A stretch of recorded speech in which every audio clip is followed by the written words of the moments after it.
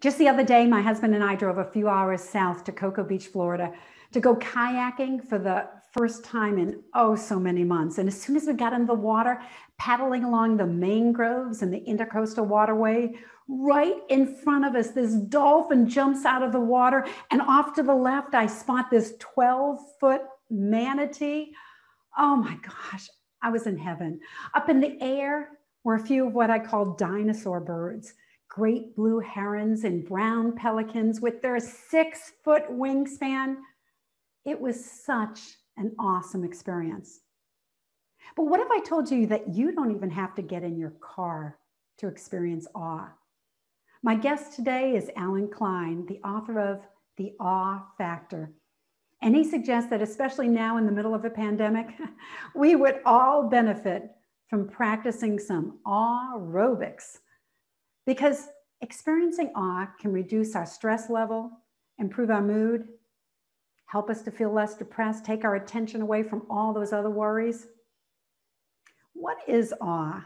Well, even Allen found it difficult to define, but it's typically a blend of fear and wonder. I mean, think about that lightning in a thunderstorm, or maybe something that you define as breathtaking, inspiring, gives you goosebumps.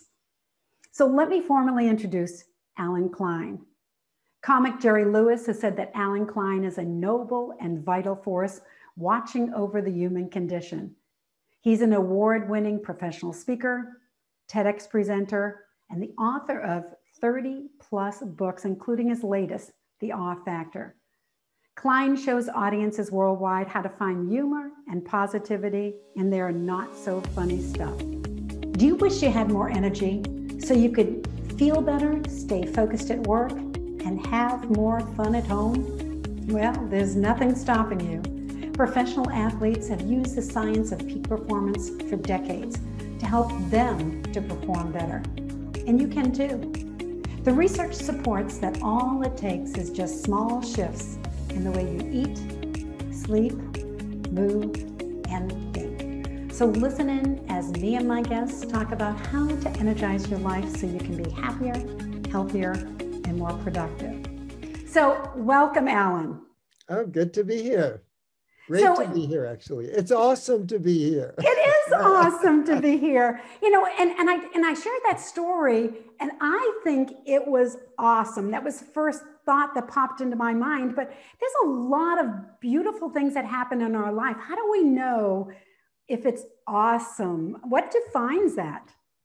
Well, I personally think awesome is used too much, but what I'm trying to tell people in the book, the awe factor, is that there is awe around us, and the world is really awe-filled, which is word that I like better, a put together word, awe-filled, not awful. Not awful, I know, I caught that. Word, yeah. Which may have come from the original meaning of awe, which means reverence filled with fear and wonder. You don't think of, like, when you talk about seeing dolphins or something amazing in nature, you don't think about the fear sometimes. Although if you're being chased by a lion, that might, you turn around and see it. Well, there's a lot of fear. But we did swim with manatee a number of years ago, and manatee are huge. I don't know what, 8, 10, 12 feet. They're just sea giants. They're very sluggish moving. They move very, very slow. But to be next to them, it is still fearful, but absolutely, takes your breath away. Absolutely beautiful. There you just said it. When I was researching awe, I thought, well, what, at least for me, what is awe? So it's something that takes my breath away, something that knocks my socks off, something overwhelming, something that I can't really explain. How did this happen? How did I was walking Yosemite and top of Vernal Falls, and a friend I hadn't seen in 40 years, used to be an apprentice of mine when I was a scenic designer, was coming down the hill and I was going up the hill. Wow. How does to me, that's an awe moment, how does this happen? Because we could have been anywhere else, that one moment, that 1 second, or if he had come down the hill 20 seconds later, I might not have seen them. So to me, that is truly awe. Often people go, oh my God, you know, and that's, and so one of the things in my book, at least for me, awe is the connection to the divine. Yes. Yes. And I think people saying, oh my God, kind of illustrates that point. Well, I love in your book how, first of all, you started with stories like that one you just shared. My story of the dolphin isn't in there, but I could see it in other people's stories. And I could definitely share the awesomeness with them in saying, wow, something like that happened to me once. And then the second half of the book, you actually talk about how to get more awe. Because let's face it, some of us are watching too much news. And maybe right now in the middle of winter, the weather is not quite what you want it to be. And you're thinking, oh, I've got to shovel out, out the cars tomorrow. We need some more awe in our life. And so I love your 3-step process: stop, look, and listen. So can you run us through what that is so we can all find more awe in our lives? I came up with that is because we're on the cell phone so much, or we're on the TV or our internet so much that we don't stop, look, and listen. And no wonder we don't see the awe in our life. It's there. But we're so occupied with all these other technical things that we don't stop, look, and listen for the awe. You just mentioned maybe snow.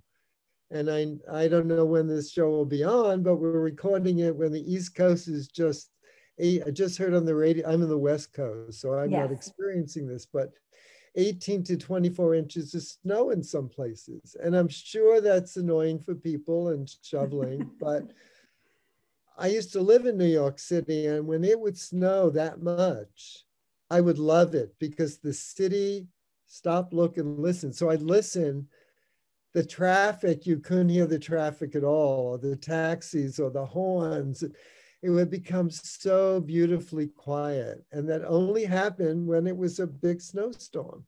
Or I'd look out my window and everything would be white and pristine and beautiful, as opposed to times when it was kind of dirty.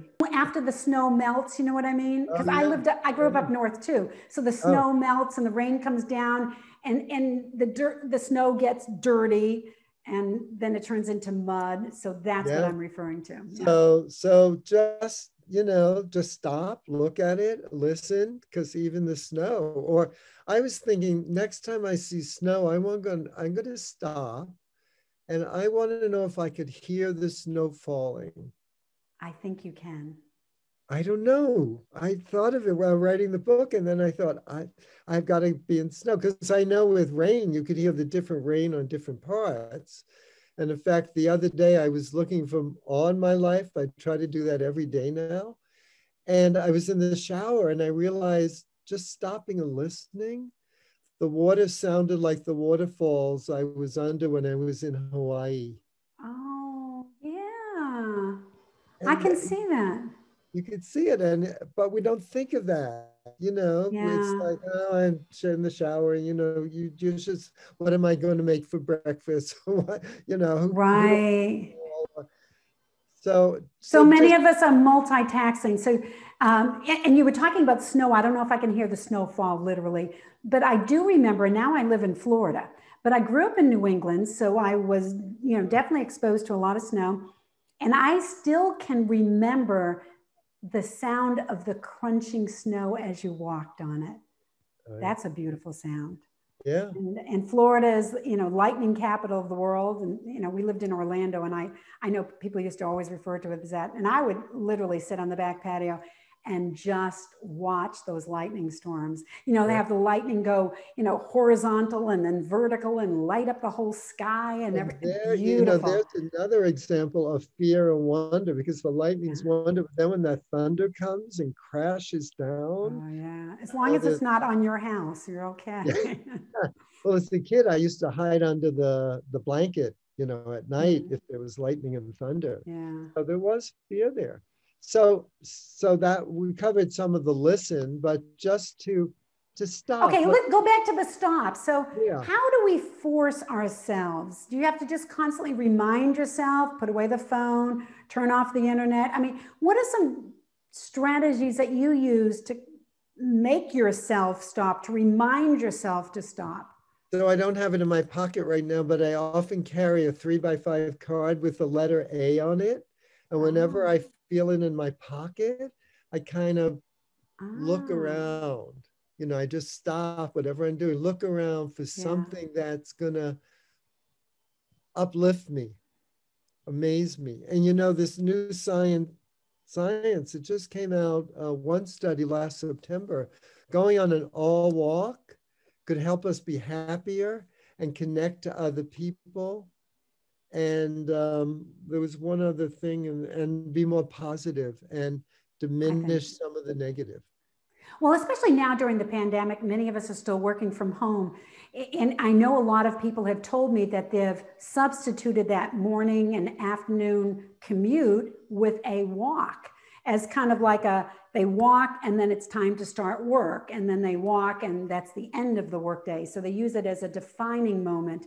Right. But wouldn't it be great, instead of using that to catch up with a friend, to actually give yourself some quiet time to just look around? Yeah. And if I have a TEDx talk on the power of intention.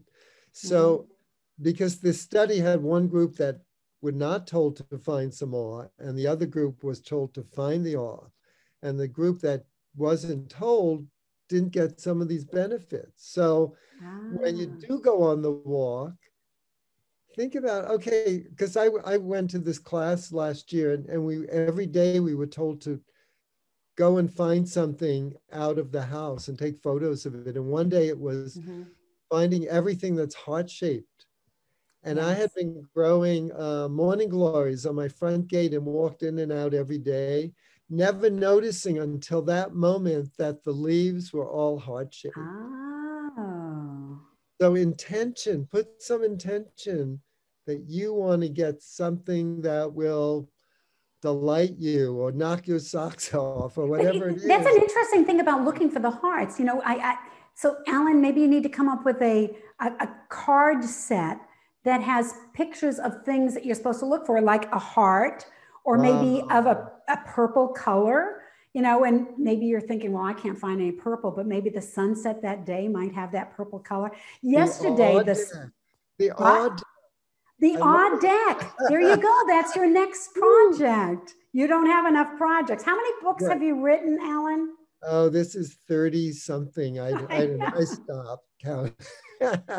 But I do like that idea. I was interviewed by a woman last week. She has a podcast called Love, Let Us Live. And when she heard about putting your intention out, she said, yes, go find something that awes you, write yourself a letter about it, mail the letter. And then when you get the letter, you get like double awe, because the first time you saw it and wrote about it, and the next time when you receive the letter about it. That's beautiful. Yeah. Well, I think I do the same thing with my photo albums. Not everybody has photo albums. In fact, a guest on the podcast shared with me, like, whoever looks at photo albums, you know, after you're gone, nobody's going to look. It's just taking up clutter. I'm like, no, I take pictures of things and then I can relive those memories.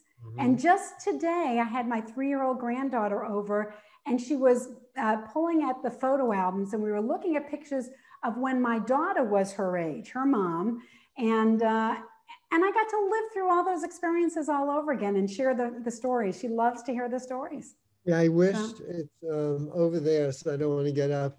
But it's my daughter. She was a teenager, and for years she wanted to have a cream pie thrown in her face. This was like, you know, every birthday. What do you want for your birthday? I want a cream pie. So she was at camp. She got off the bus at the end of camp. There were 40 of her friends around, and I threw her a cream pie in her face. And this photo, she is just glowing. When I look at that photo, it just lifts me up. In fact, I used to do a lot of keynote speaking and workshops on therapeutic humor. And I would always have that photo in front of me, because if things weren't going quite well, I would look at that photo and the joy just overwhelmed me because of that photo. Oh, So that's another way to great. get more awe in your life is in fact, you talked about nature and getting off from nature, and Yeah. nature is the biggest generator of awe. But scientific research just shown you don't have to be in nature. You could have pictures of nature I around. know I've heard that before, or And even a plant. this. Oh, that's in your office? That's in my garden, and I put Are this those on. hibiscus? I don't remember. I don't remember what flower it was. I don't They're think so. beautiful. That's one of my favorite colors. So just having a photo of nature could Yeah. help you get more of those benefits in your life. Do you think my plant here helps? My plastic plant?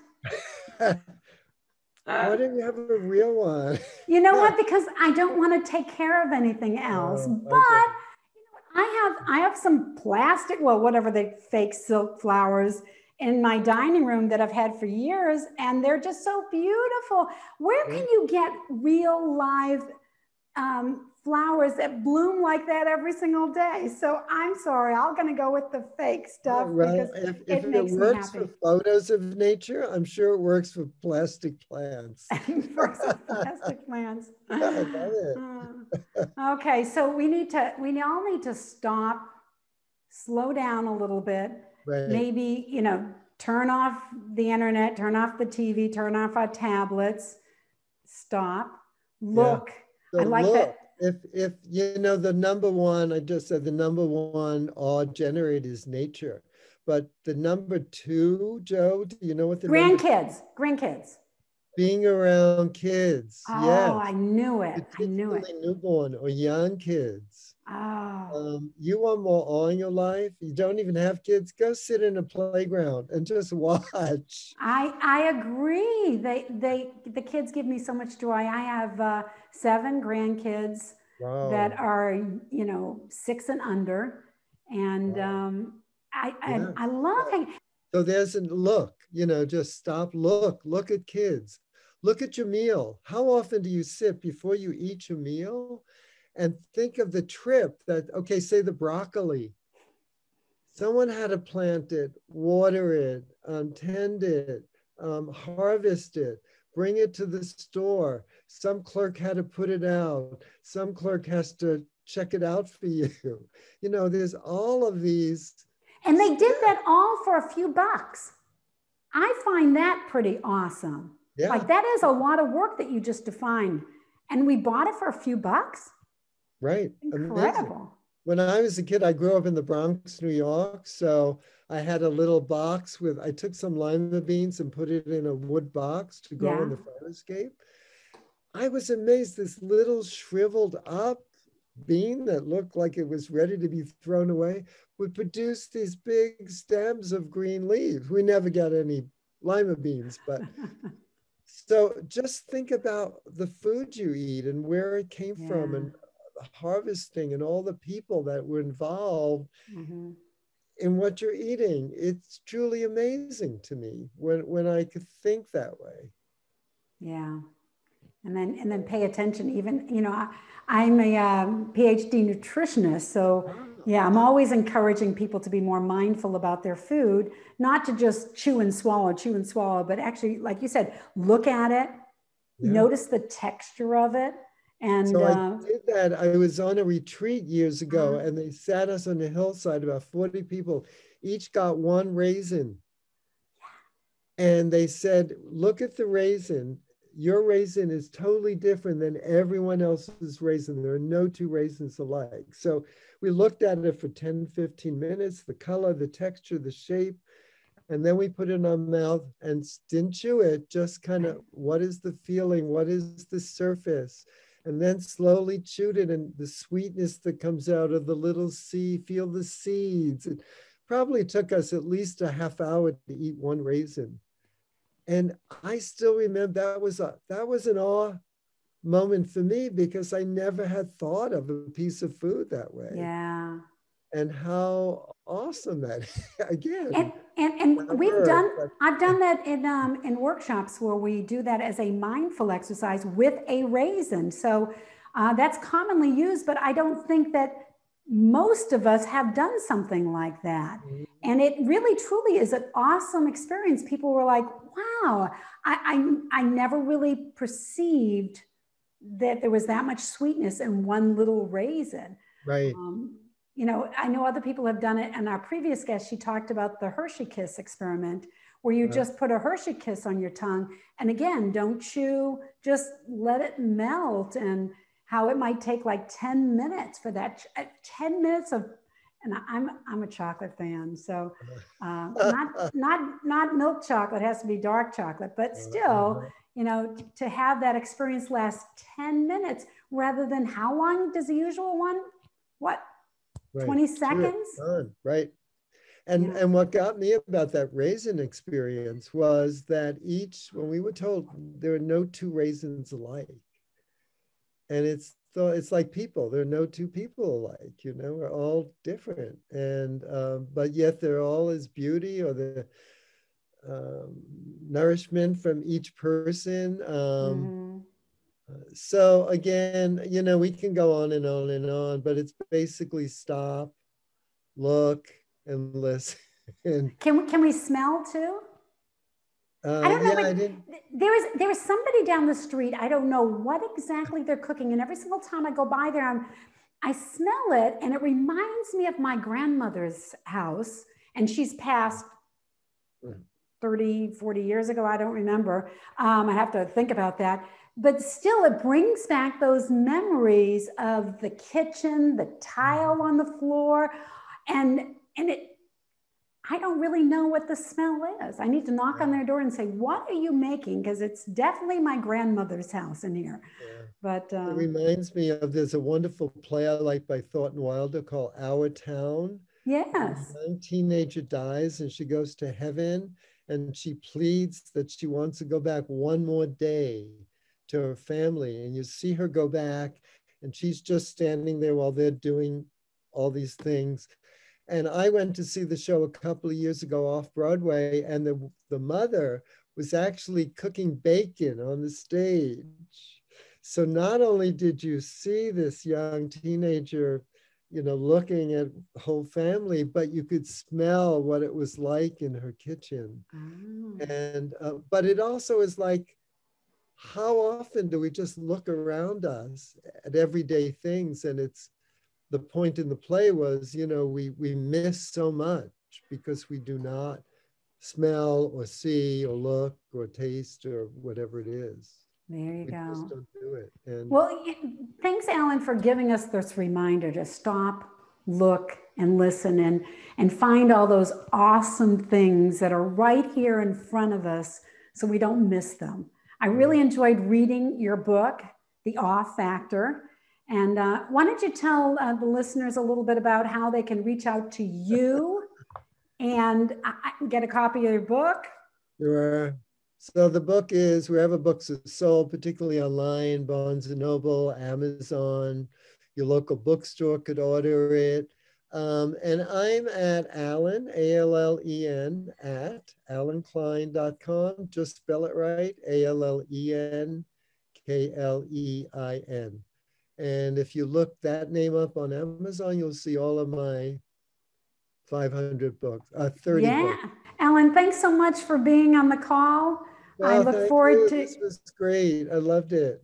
Yeah, please let me know when your next book comes out. We'll do, or the Awe of Deck. Really, you need to do that just to remind us. We pick one out and then we go on our walk to look for that color, that shape, that maybe a scent, something. I love it. Yes. Well, think about it. I'll let you know. Will I get some royalties from that one? All right. We'll see. All right. Well, no, that's a freebie there. All right. Well, thanks, Allen. Appreciate it so much. Thank you. Appreciate it too. Bye. Do you want to help the people in your organization get re-energized for greater productivity, performance, and profitability? Then invite me to speak at your next conference or meeting. I'm now offering fun interactive quiz show formats with prizes for everyone. So learn how to eat for performance, get better quality sleep, or manage your stress now. To find out more or to book me, go to drjo.com. That's drjo.com.